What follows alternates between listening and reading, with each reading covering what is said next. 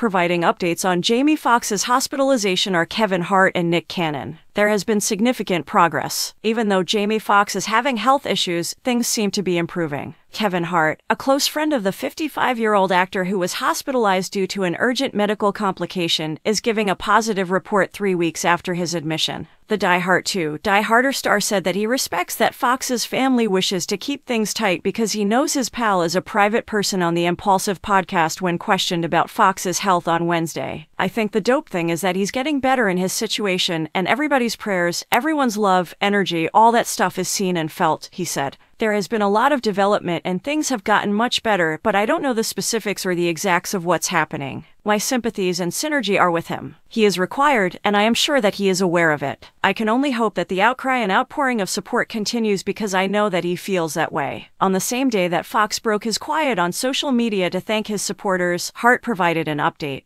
On Wednesday, the adored actor posted a text message to his Instagram account with the caption, "Appreciate all the love. I feel blessed." Additionally, he used the heart, Foxx, and prayer emojis. He included a blue heart and the praying emoji in the caption. Foxx also congratulated Nick Cannon on his Instagram story when it was made known that the TV personality would take over for Foxx as the guest host of Beat Shazam for the show's 6th season. "Thank you, my boy at Nick Cannon," Foxx said in an Instagram story. "See you all soon." Cannon expressed his support for Foxx on his radio program, The Daily Cannon, on Thursday morning. He said he was sending prayers to the actor in a big way. It was revealed that he would take over for his older brother, and he confessed, "I gotta tell you, without Jamie Foxx, there wouldn't be Nick Cannon. Man, I love this brother in a very familial sense. When I was a teenager without a place to sleep, he watched out for me. I was allowed to sleep on this brother's couch." He gives his sister Deandra a shout out. "Even though I was a teenager and had a crush on her, used to watch me. It was enjoyable, and it will continue to be enjoyable because I anticipate that my brother will quickly make a full recovery." Prior to playing T-Shirt and Panties, a song that Foxx both wrote and appeared on for singer Adina Howard, Cannon advised listeners to disregard all the rumors and all crazy stuff. Corinne Foxx, who works as a DJ for Beat Shazam, is also rumored to be skipping the forthcoming season. She is still by the Oscar winner's side in the hospital, according to TMZ. The Irish-produced Beat Shazam television series is slated to premiere on Fox on May 23rd. Foxx was remained in the hospital as of Tuesday, according to a source who spoke to it.